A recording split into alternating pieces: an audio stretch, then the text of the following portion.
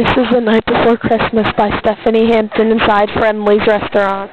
Okay, so it was the night before Christmas, and all through the house, not a creature was stirring, not even a mouse. The stockings were hung by the chimney with care, in hopes that St. Nicholas soon would be there. And Ma in her kerchief, and I in my cap, had just settled down for a long winter's nap, with the audience too. This is the reaction. Wait, what did I start? For a long winter's nap. Then I heard a rose such a clatter, and I sprang from my bed to see what was the matter. I tore open the shutters and threw like the sash, and I heard Santa like a flash. Away to the window, I see like a flash. Tore open the shutters and threw out my sash. Anyway, and then all I heard was a stomp stomp on my roof, and I thought, rose such a clatter.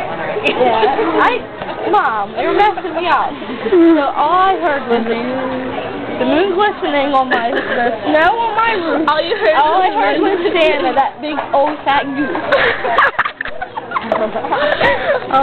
What else? Then he came through my chimney, got stuck on the way. Then he opened his sack And called himself gay. And I went down and saw Santa, that jolly old elf. I shook when I laughed because he saw myself. Because he saw myself. So he threw the presents on the floor like a mad raging bull. And then he gave my grandmother a new stool because she doesn't have her recliner anymore.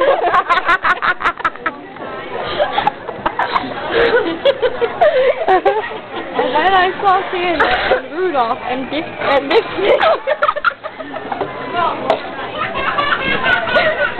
And Santa said, Rudolph, ho ho, you're a ho. And then he said, Vixen, you're a naughty little Vixen. This is a stinky little number. And then he turned to me. Soda's coming out her nose. You get straight to bed, or else I'll come up there and I'll knock you through the wall onto the front lawn. So I went back to bed with Ma in her kerchief and I in my cap, and we definitely went to bed for a long winter's nap because I was afraid of Santa. The end.